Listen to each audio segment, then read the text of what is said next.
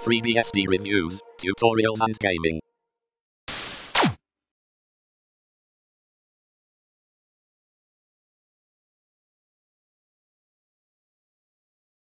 While it's true that FreeBSD makes a fantastic workstation and server operating system, you can make multimedia presentation, edit videos, create songs, pictures, graphics, anything you want. But perhaps one thing that FreeBSD is not known for is playing games.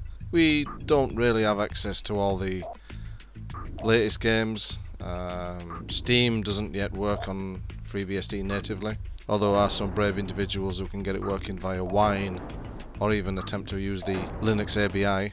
But realistically, we're never going to beat PlayStation.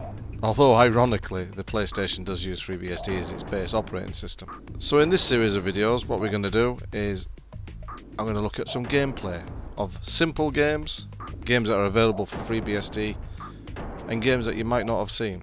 And this particular game is called ZAZ. The goal is to remove all incoming marbles by rearranging their order and making triplets or quartets of the same colour. It came out originally in 2009, with the last stable release being in 2010.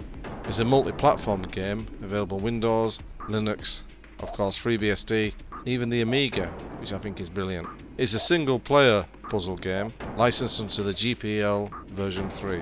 The website of the game is available in the description down below. ZAZ has a fantastic feature in that it can record your gameplay as you play. You don't need any external software to capture it. You can save the gameplay after the game is finished with an option that comes up on the screen, which is pretty cool. And it saves it in an OGV, an OGG format. I don't actually do too bad in this game. Anyway, this is only a short video just showing the basic gameplay of me completing the first level. So if you want to try the game, if you're on FreeBSD, which I hope you are, it's PKG install ZAZ. And that's it. I'll catch you next time where we'll have another game.